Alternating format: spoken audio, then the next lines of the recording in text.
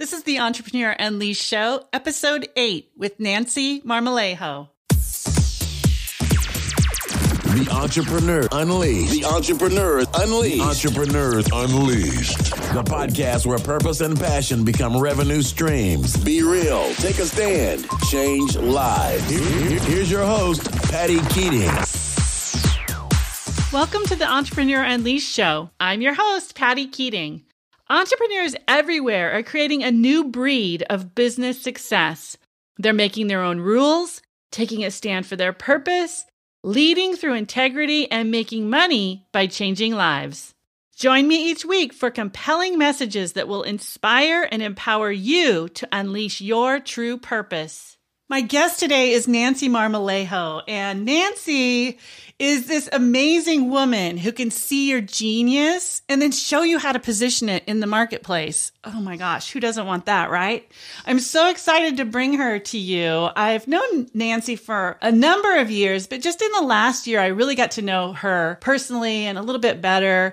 And what I love about her and what she does is she digs deeply with her clients. She really wants to know who they are as a person and how you can bring that out to connect it to your business in a way that creates success, because your positioning, everything's based on who you are. And you guys know I love that. And so she's created this really amazing method called the talent and genius. And it's the intersection of, well, I'll let her tell you about it, but it's about where the talent and genius come together. And then that's where your magic spot is. All right. So hi, Nancy. Hello, Patty. I'm so happy to be here. Thank you. Thank you for being here. I'm really excited to share your expertise with the audience. I know they're going to love what you're up to just as much as I do. I just wanted you to tell them a little bit about your business. I gave them the quick overview, but tell us about this talent and genius and what's going on in your business right now today.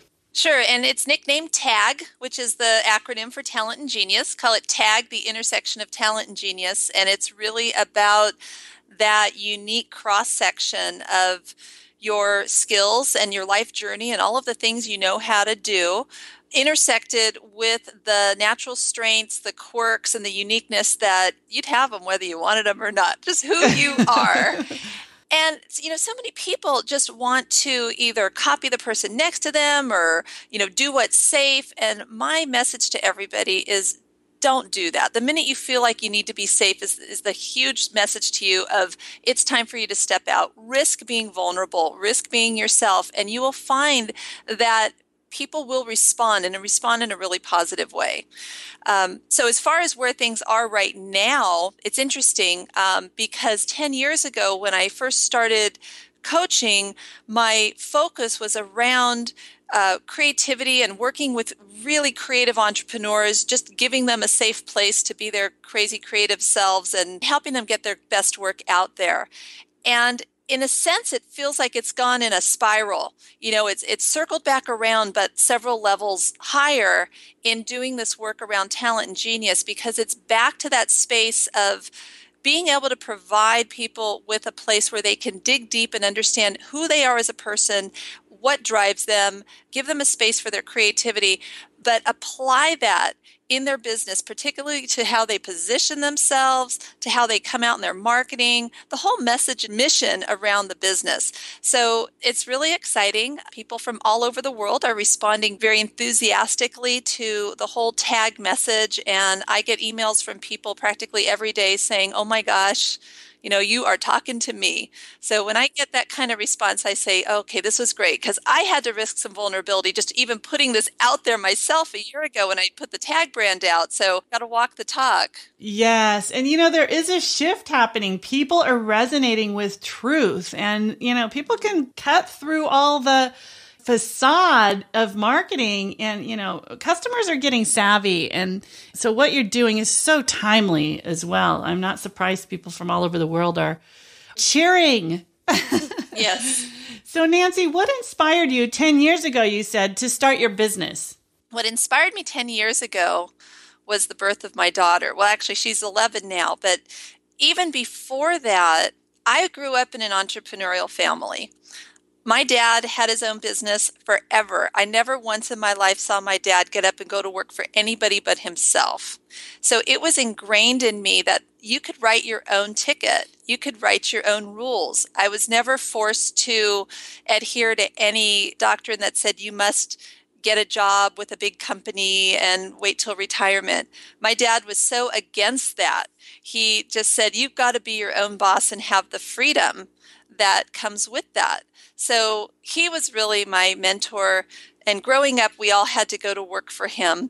And so from an early age, I got a chance to experience what it was like to be, working, to be part of an entrepreneurial family. So it was always in my blood. But then I became a teacher, actually, because that was in my blood also. That's kind of where my coaching stems from, is just my ability to spot the talent and genius inside of my students and bring that to the surface. But then when my daughter was born, I had this big awakening where I said, I don't want to go back to my teaching job. It's time for me to dig out that entrepreneurial gene and put it into use. So I just started a coaching business. I mean, literally, like I had a baby in my arms and a phone on my ear, and I was coaching people. I wasn't sure what I was doing, but I just pulled it all together. And I said, my intersection of talent and genius, here I've got this upbringing in an entrepreneurial family. I've got a very intuitive, creative side, which comes out in my coaching. Why don't I just blend it all together and put something up? And here it is. It's still around. That's awesome. Yeah. And my daughter has grown up in this business as well. So her role model is the same kind of a role model that I had when I was growing up. Just she's never seen me get up and go to work for anybody but myself. And she runs around in circles that most kids don't run around in. She, goes to mastermind meetings and meets people. Meets crazy women like me. She meets crazy women like you. And I'll be so fascinated to see what happens in her life as she grows up. Yes, you're setting such a wonderful example for her. So, Nancy, what challenges or obstacles showed up in your path as you were moving forward with your new entrepreneurial endeavor? Well, I think the usual suspects come up. It's that work-life balance. That was probably the first one. And there were a series of events that happened. First of all, I needed to figure out how to juggle the motherhood and the business, which I ultimately got just said, okay, here's how I'm going to do it. And so that's always been a component. I'm always really honest with my clients to say, look, sometimes things come up, or I might have a sick child and we might not be able to meet today. So, I'm just really upfront and honest about my values. I do put my family first, and I work with clients who have an understanding that every now and then something might come up. So we're cool on that. But as far as having, any challenges outside of just the personal work-life balance, when I first began, I was really looking for role models. And I didn't really find any role models who were coming from the exact place that I was coming from. So here I was, I'm creative, I'm kind of out of the box, I come from this educational background, I'm Latina, I've got all these things, I'm funny, all these little pieces I'm putting together, and all of the role models that I saw in the coaching world, whether it was personal life coaching or business coaching, it just seemed like everybody was kind of a different version of the same thing. The navy blue blazer, the arms crossed, looking over the shoulder headshot. Like, oh, I can't do that. Or the backlit, purple fluffy sweater, glamour shot. I'm like, no, that's not going to work.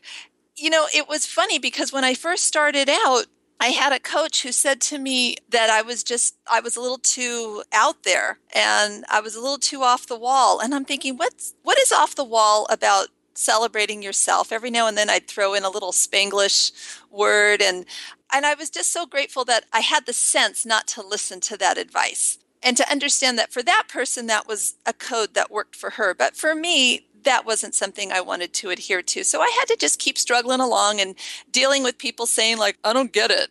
And I'm like, okay, that's all right. But I bet you in 3 years you will, because I'm a bit of an innovator. And next thing you know, people come back going, oh, I get it now. It's like, all right, cool.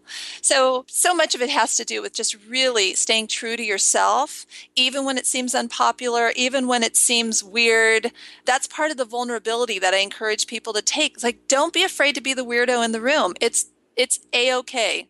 Yeah. Would you say that's the big lesson that you learned in going through those challenges to really stay true to yourself? Oh, yes.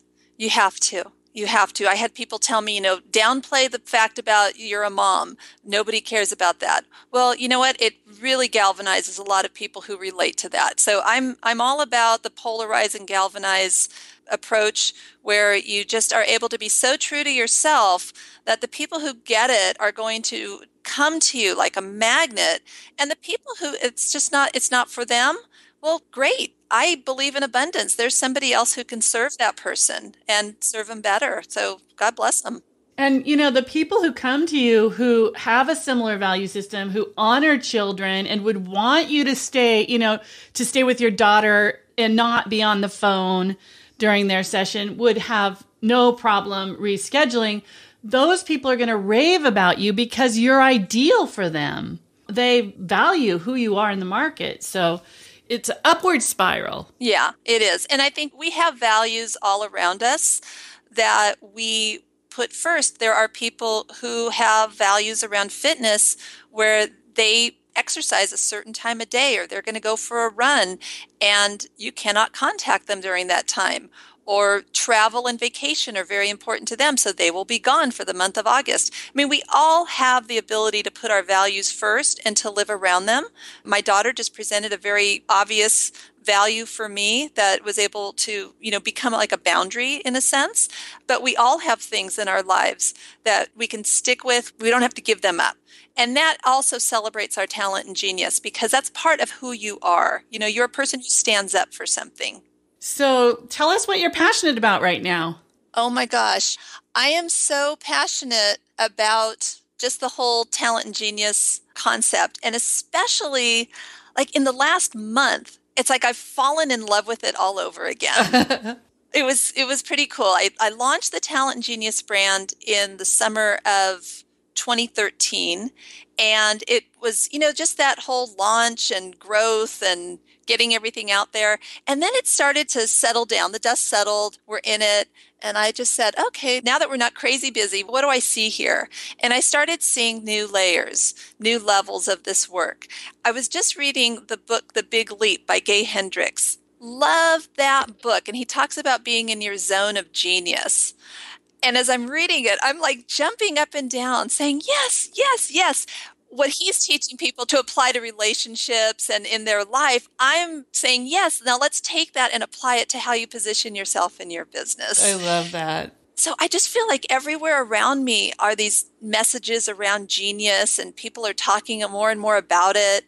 Maybe I'm just noticing it because I'm using those words right now, but it's so exciting that people are getting on this page of working from their strengths, working from their genius, and releasing themselves from doing the things that are not in their zone of genius. Ah, that's a relief. Your time has come. They caught up with you, Nancy. I told you, in 3 years, it'll all make sense. So what's your vision for the next 5 years? Well, my vision for the next 5 years, gosh, a 5-year vision has always been a bit of a challenge for me, because so many opportunities pop up in the moment that take me on a deeper, more exciting path. So I don't want to limit myself by putting a 5-year vision and sticking to it and ignoring new opportunities that come up. So I would say just, for me, within 5 years, I've got to write a book. I mean, I've been saying this for years and years and years. Got to write a book. You have inspired me to have a podcast, so I'm totally down for that. Awesome. I had a podcast in the early days when podcasting first came out, like 2006, 2007. Uh-huh.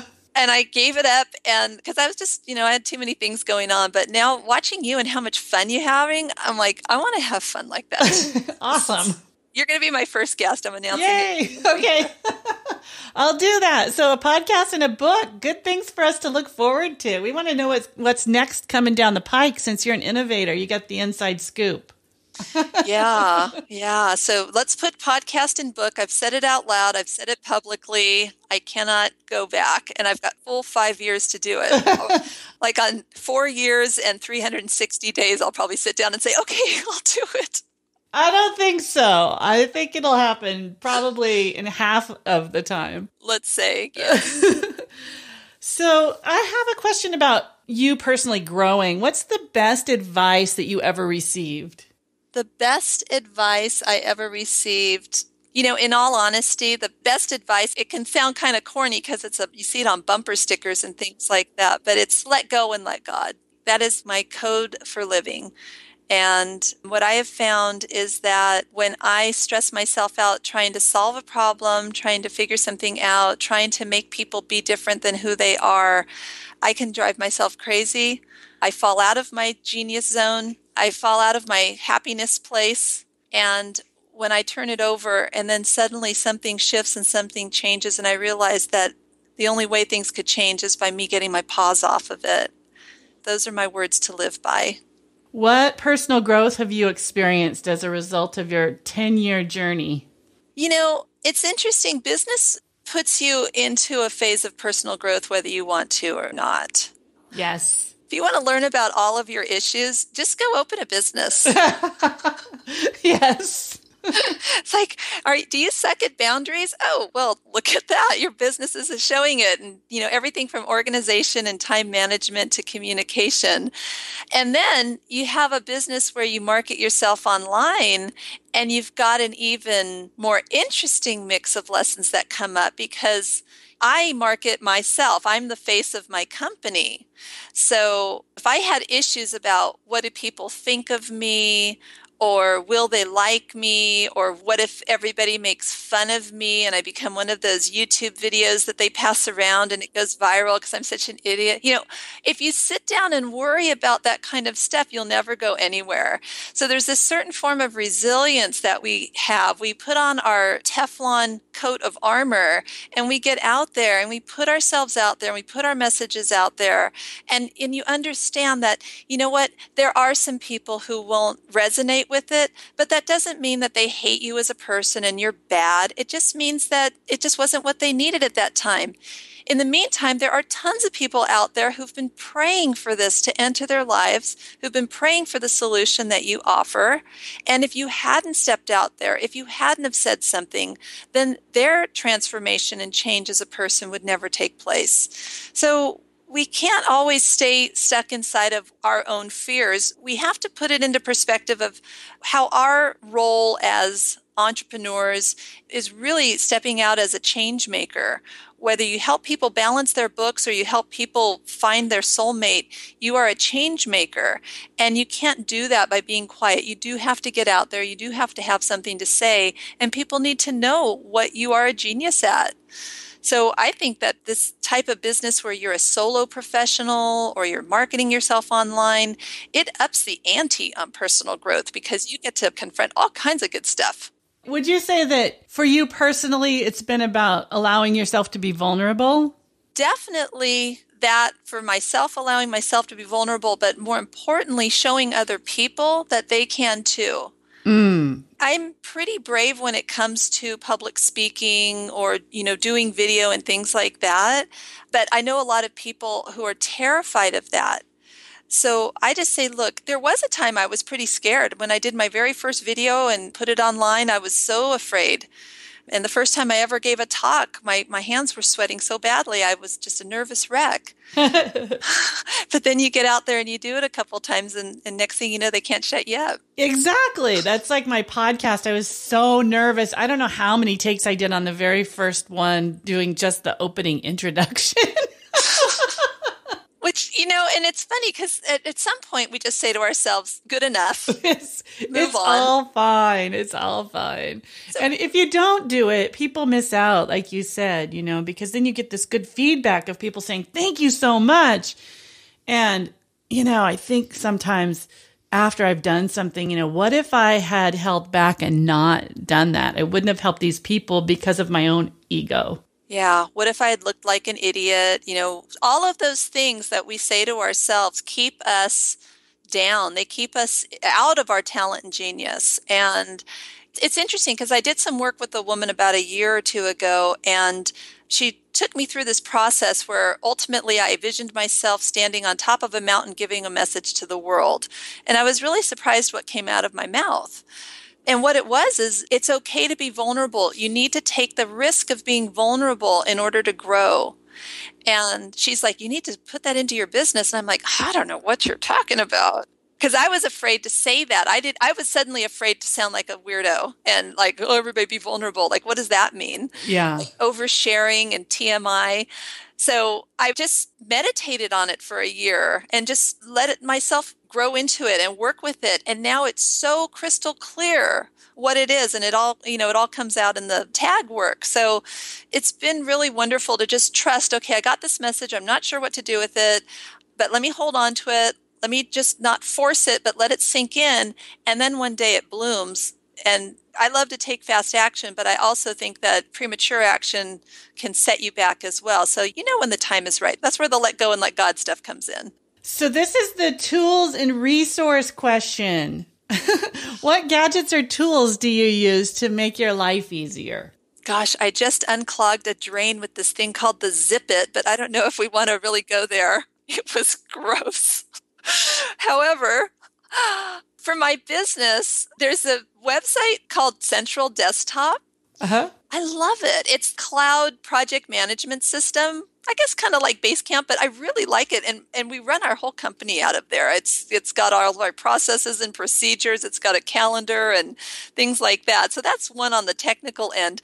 But you know what? I was pondering this question ahead of time, and what popped up for me was YouTube, because I can find out anything from YouTube. You can find out how to edit audio if you ever find out that you need to edit audio. You can get public speaking tips. You can learn how to hypnotize somebody. You can learn how to help seal up a wound. You can learn how to bake gluten-free strawberry cupcakes. I mean, it's like anything and everything I need. My friend fixed his washing machine by watching a YouTube video.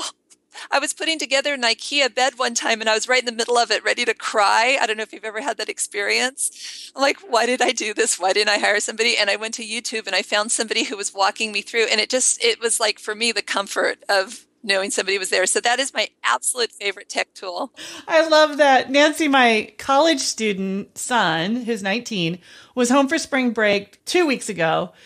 And he cleaned the garage and put his car in the garage and got all his stuff organized, and his car wouldn't start. And he was like, oh my gosh, the starter's out. So mom came in and did a YouTube search.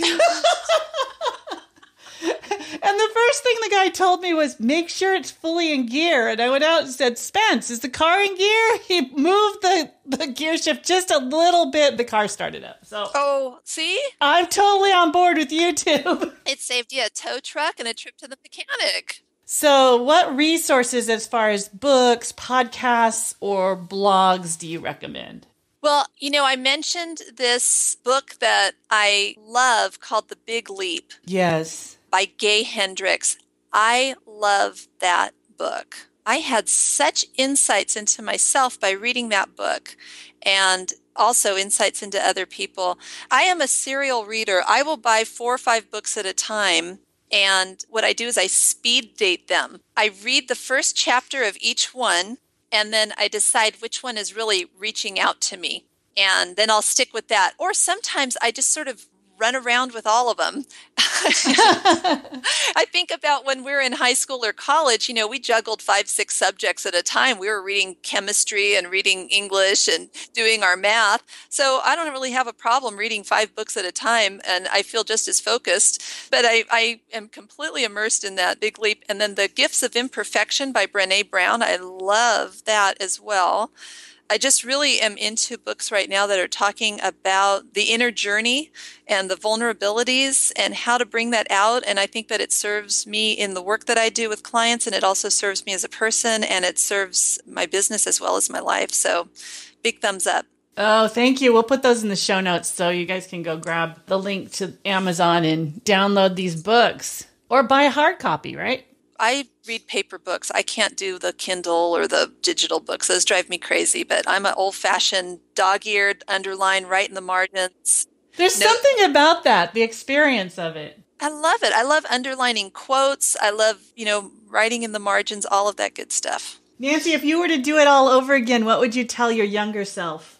Oh my gosh. I think it's funny. Wear sunscreen would have been the first thing.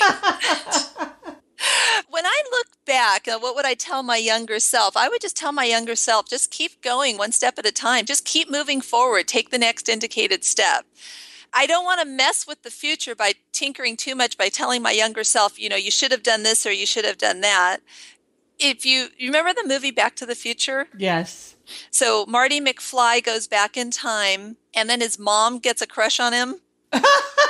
That's right. And they show there was a picture he had of his family and people are disappearing. Oh no, my family's going to disappear because he was altering the course of the future. So I don't want to tell my younger self too much other than just take the next indicated step because it's going to take us where we need to be right now. And I'd rather look at where we are right now and where we're going than look back at where we were and what we did. That's great advice. Nancy, thank you so much for being with us today. You shared some golden nuggets. We'll get those in the show notes. And I know people are going to love your advice and just who you are. You're so much fun to be around. I love this show. I've listened to your other episodes. I absolutely love them. And I love your enthusiasm for what you're doing. I think you are clearly doing your genius work with this podcast. So I want to congratulate you on such a job well done and the great value that you're giving people. Thank you, Nancy. I hope you enjoyed this week's episode of the Entrepreneur Unleashed Show. If you did, please go to pattykeating.com and let me know what you're up to this year in your business. While you're there, be sure to grab your copy of 5 Quick Ways to Share Your Expertise.